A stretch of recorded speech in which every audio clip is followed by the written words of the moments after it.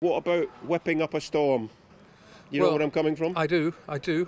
It is an ongoing story, it's a developing story, it's an important story, the whip in British racing, and it's significant. And full disclosure, I've always been a person who I actually like to see a willing horse responding to pressure. I have no problem seeing a willing horse hit 10 or 12 times if he's being given time to respond, and if he's responding generously. I think that's part of the call and response of racing.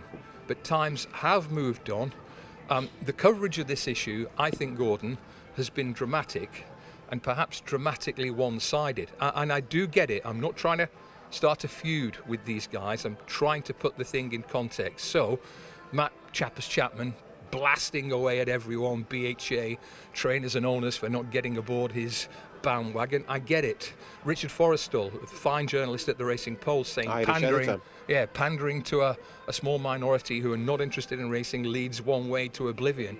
Jack Keane in The Sun saying that we're going to face a jockey crisis by the time Aintree comes around. Now, I want to try and set this thing in context. We've had 2 weeks now of whip review committee results. 20 bans in the first week, 9 in the second, for all different types of offences. But I want to use facts. Facts are not very important to many people nowadays. Just hot takes. Hot takes is all they look for, all they need, all a columnist needs. But let's have a look at this. You were around, I was around, Gordon, in 2011 when the last major crisis, whip crisis, was in play. And I think the temperature was hotter back then than now. Have a look at this, Gordy. 2010 and 2011, 1,032 and 1,003 breaches. We'll come on to the breakdown of those breaches in a minute. Towards the end of 2011, the new penalties and rules came into play. They were harsher penalties, tougher sentences, and a lower threshold. The standard for jockeys, the bar was raised and raised considerably. But guess what? When they knew what they faced in terms of punishment, they adapted. And look at those numbers from 2012 onwards. 646, 584, 593, 538, 469, 536, pretty consistent, 560, 410. 2020 is the COVID hole, so don't worry too much about that. 479 in 21. Couldn't get the 22 figures from the BHA. They're not quite fully updated yet. But look at that pattern. What I'm saying there is, despite the fact that jockeys were being held to a much higher standard, bans have effectively halved over the last decade. That's very significant, and I wanted to make that clear because the coverage of this is really fiery. But there's an inconvenient truth for people like me who tried to fight this battle a long time ago. The inconvenient truth is that the BHA won last time around. They said, we want to tighten up these whip rules. We want to modernise racing. We want to make it as accessible to as many people as possible. And those numbers tell me, and should tell you, that the BHA won that battle. Now they're in another battle now. It's not just about numbers. Will it settle down as well? I don't know. I think there's a new kid in town here, a new sheriff in town in the expulsion tool.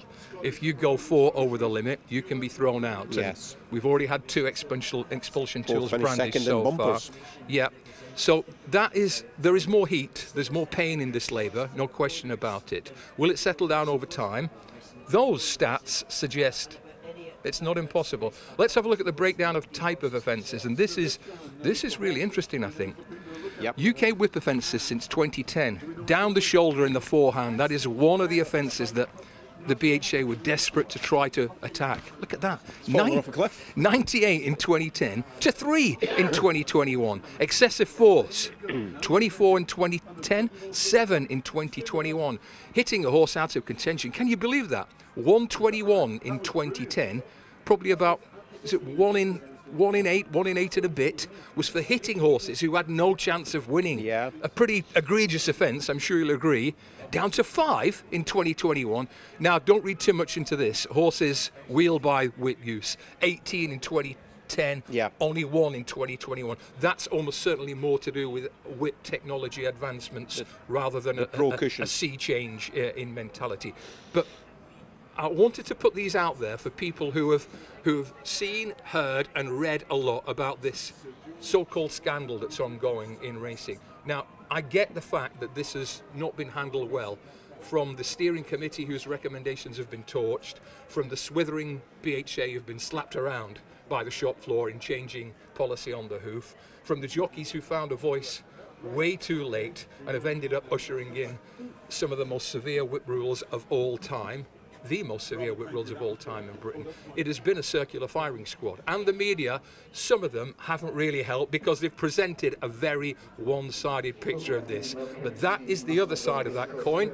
Last time around, those numbers show that the BHA won that battle. They're in another one now, and it's going to be fascinating to see how it plays out. And we're saying there's a connection between the man that's riding here today, our dual champion jockey Brian Hughes, and whip rules old and new. What a really good point. If you look back in Brian Hughes' record, he was a 40 to 50 a winner guy in 2009, 2010, and he was also a 5 or 6 whip ban a year guy. He was struggling to stay within the limits. The limits got tighter, Brian Hughes got cuter, and his career over the last decade has gone from strength to strength to strength. There is no one in Britain over jumps involved in as many tight finishes as him. He's had probably 160, 170 winners a year average for the last 5 years, and he's averaged, Gordon, I think, 1 small whip ban a year. Not everyone is as good or as sharp or as adaptable as Brian Hughes, but his career, not just over a year or 2 years, over a decade or more, shows how a good, intelligent,